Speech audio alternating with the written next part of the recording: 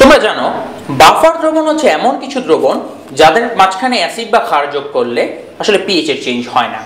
Buffer দ্রবণের একটা নির্দিষ্ট নিজস্ব পিএইচ থাকে।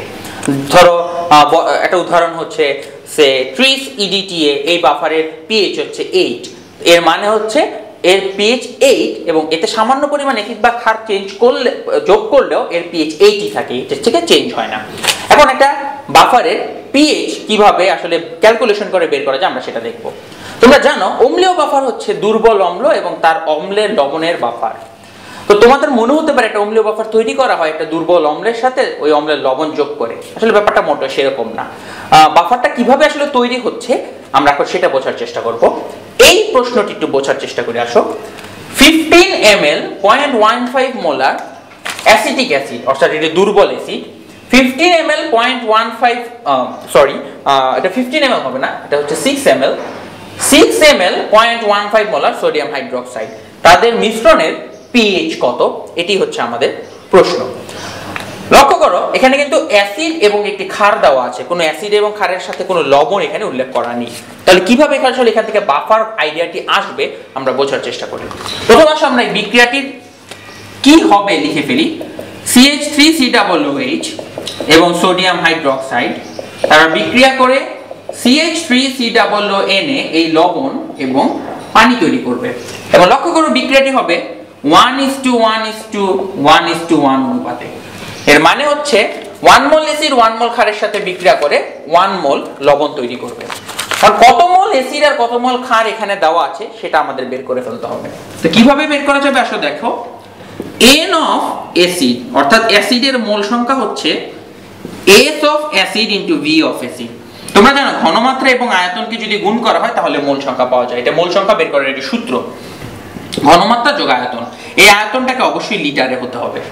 তাহলে দেখো এখানে ঘনমাত্রা দেওয়া আছে অ্যাসিডের জন্য 15 আর আয়তন দেওয়া আছে 15 ml, তাকে লিটারে নিতে হলে 1000 দিয়ে ভাগ করতে হলো। ভাগ করলে এখানে অ্যানসার আসবে 2.25 ইনটু 10⁻³ মোল।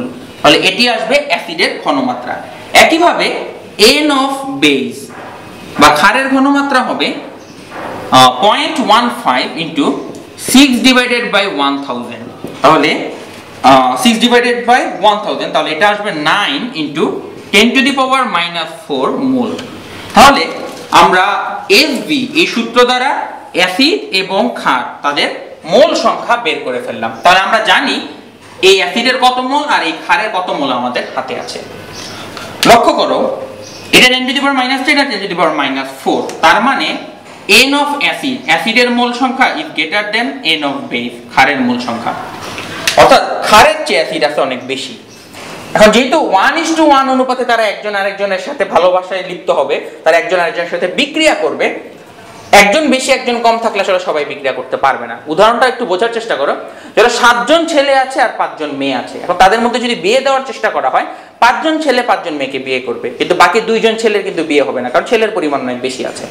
ব্যাপারটা এরকম, অ্যাসিডের পরিমাণ অনেক বেশি আছে, ক্ষারের পরিমাণ কম, তাই সবগুলো ক্ষার আসলে বিক্রিয়া করে ফেলবে, কিন্তু অ্যাসিডগুলো কিছু বেঁচে যাবে কারণ অ্যাসিডের পরিমাণ বেশি আছে। সম্পূর্ণ বিক্রিয়া করতে পারবে তাহলে ক্ষার। তাহলে আসলে এখান থেকে ক্ষারের পরিমাণটা নিয়ে আমরা আলোচনা করি যে ক্ষার বিক্রিয়া করবে 10⁻9 ইনটু 10⁻�95 মোল। তাহলে এতটুক ক্ষার বিক্রিয়া করবে এতটুক অ্যাসিডের সাথে এবং উৎপন্ন করবে এতটুকু লবণ। তাহলে 9 ইনটু 10⁻⁴ মোল বেস এতটুকু অ্যাসিডের সাথে বিক্রিয়া করে 9 ইনটু 10⁻⁴ মোল সল্ট উৎপন্ন করলো। এখন বোঝো এটা বিক্রিয়া হলো, বিক্রিয়া হয়ে যাওয়ার পরে এখন কি কি ওই পাত্রের মধ্যে অবশিষ্ট থাকবে। এই ক্ষারটুকু বিক্রিয়া করে ফেলায় বিক্রিয়ক আর বেঁচে থাকবে না, এইটুকু অ্যাসিড বিক্রিয়া করে ফেলায় এই অ্যাসিডও আর বেঁচে থাকবে না। তাহলে দ্রবণে বেঁচে থাকতেছে এই সল্ট। তাহলে N অফ সল্ট, বেঁচে যাওয়া সল্টের মোল সংখ্যা হচ্ছে 9 ইনটু 10⁻⁵ মোল। দ্রবণে সল্ট আছে, পানি আছে, আর কি কেউ আছে? হ্যাঁ, আরো একজন রয়ে গেছে, সেটা হচ্ছে এই এক্সেস অ্যাসিড। মনে করে দেখো যে 7 জন ছেলের মধ্যে 5 জনের বিয়ে হলে আরো 2 জনের কিন্তু বেঁচে যায়। ঠিক এইখানেও অ্যাসিড বিক্রিয়া করেছে 9 ইনটু 10⁻⁴ মোল, অ্যাসিড আগে ছিল 2.25 ইনটু 10⁻³ মোল। তাহলে N অফ অ্যাসিড, বেঁচে যাওয়া অ্যাসিডের পরিমাণ হবে তার আগের অবস্থা 2.25 ইনটু 10⁻³ এটা মাইনাস হবে 9 into 10 to the power minus 4।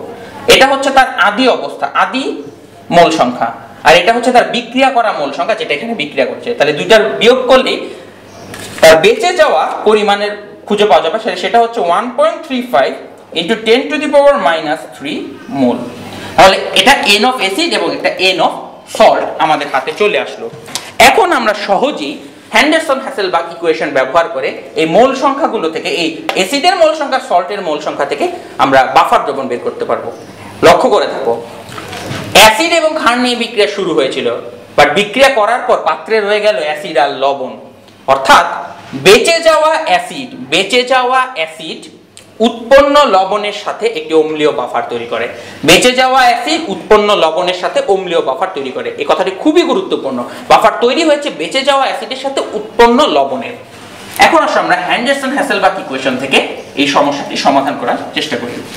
লক্ষ্য করো, হেন্ডারসন-হ্যাসেলবাখ ইকুয়েশনে বলা হয় pH = pKa plus log of, উপরে থাকে সল্ট আর নিচে থাকবে অ্যাসিড। pK এর ভ্যালু একটু আগে এখানে লেখা ছিল, pK এর ভ্যালু দেওয়া ছিল 4.76, এটা তোমাদেরকে দেওয়া থাকবে। এখন log of acid salt divided by acid, দেখো এখানে ঘনমাত্রা দেওয়া লাগবে আর তুমি বের করেছো এখানে মোল সংখ্যা। তো এখানে একটা খুব সহজে এই মোল সংখ্যার ঘনমাত্রার মধ্যে সম্পর্ক স্থাপন করা যায়। কিভাবে? এই অ্যাসিড আর এই সল্ট তারা আসলে একই পাত্রে আছে, এই অ্যাসিড এবং এই সল্ট একই পাত্রে আছে, তাই এই অ্যাসিডের আর ওই সল্টের আয়তন সমান, কারণ তারা একই পাত্রে অবস্থান করছে। এখন বোঝার চেষ্টা করো, ঘনমাত্রা মানে কি? ঘনমাত্রা মানে হচ্ছে মোল সংখ্যা ডিভাইডেড বাই আয়তন। তাই সল্টের ঘনমাত্রা হচ্ছে সল্টের মোল সংখ্যা ডিভাইডেড বাই আয়তন, অ্যাসিডের ঘনমাত্রা হচ্ছে অ্যাসিডের মোল সংখ্যা ডিভাইডেড বাই অ্যাসিডের আয়তন। যেহেতু এই দুই আয়তন সমান, তাই এটা আর এটা কাটা যাবে। তাহলে 4.76 plus log of n of salt divided by n of acid. তাহলে দেখো এই ঘনমাত্রাগুলোর অনুপাত আর মোল সংখ্যার অনুপাত সমান হচ্ছে, কারণ আয়তন সমান। আয়তন সমান হলে ঘনমাত্রা দুইটার অনুপাত আর মোল সংখ্যার অনুপাত সমান হয়ে যাবে। তাহলে 4.76 plus log of n of salt 9 into 10 to the power minus 4, n of acid হচ্ছে 1.35 into 10 to the power minus 3। তোমরা যদি ক্যালকুলেশন করো ক্যালকুলেটরে, তাহলে এটা অ্যান্সার আসবে 4.584। তাহলে এটাই হবে আমাদের প্রদত্ত উৎপন্ন বাফার দ্রবণের pH। বি কেয়ারফুল, এখানে বেশ কিছু আইডিয়া খুব গুরুত্বপূর্ণ। একটা হচ্ছে অ্যাসিড বেঁচে যাবে, ক্ষার শেষ হয়ে যাবে, বেঁচে যাওয়া অ্যাসিড উৎপন্ন লবণের সাথে বাফার দ্রবণ তৈরি করবে। যাবতীয় ক্যালকুলেশন করা হচ্ছে মোল সংখ্যা দিয়ে। মনে রাখবে, যে কোনো ধরনের রাসায়নিক গণনার ক্যালকুলেশন মোল সংখ্যা দিয়ে করা হচ্ছে সবচাইতে সহজ এবং সবচাইতে নির্ভরযোগ্য। তাই আমি তোমাদেরকে অনুপ্রাণিত করবো, তোমরা যদি মোল সংখ্যা দিয়ে এই জাতীয় ক্যালকুলেশন করে আসলে বের করে ফেলতে পারো এটা হেন্ডারসন-হ্যাসেলবাখ ইকুয়েশন দিয়ে অম্লীয় দ্রবণের বাফার কত হবে। আসলে একটা অম্লীয় বাফার আমাদের জীবনে খুবই গুরুত্বপূর্ণ। আমাদের ব্লাডে বা রক্তের মধ্যে একটি অম্লীয় বাফার আছে, সেটা হচ্ছে বাইকার্বনেট বাফার। কার্বনিক অ্যাসিড এবং বাইকার্বনেট লবণ এই বাফারটি তৈরি করে, এবং তোমার রক্তের pH হচ্ছে 7.4। তুমি হয়তো কখনো চিন্তাও করতে পারবে না এই বাফারটি কতটা শক্তিশালী। তোমার রক্তের pH যদি 7.4 থেকে ধরো কোনো কারণে 8 হয়ে যায়, এই সামান্য পরিমাণ পরিবর্তনের কারণে আসলে একটা মানুষ মারা যায়। এবং এটাই হয় যে এই সকল পেশেন্টের বডিতে আয়নিক ইমব্যালেন্স তৈরি হয়। অনেক সময় প্রচন্ড গরমে মানুষ হিট স্ট্রোক করে, তাদের শরীরে আসলে এই ঘটনাগুলি ঘটে থাকে। তাহলে আসলে বুঝতে পারি বাফার দ্রবণ আমাদের জীবনের জন্য কতখানি গুরুত্বপূর্ণ। আশা করি বাফার দ্রবণ সংক্রান্ত এই ক্যালকুলেশনের আলোচনা তোমরা সবাই বুঝতে পেরেছো। তোমরা সবাই ভালো থাকবে এবং ভবিষ্যতে তোমাদের সাথে ইনশাআল্লাহ আবার দেখা হবে। সবাইকে অনেক ধন্যবাদ।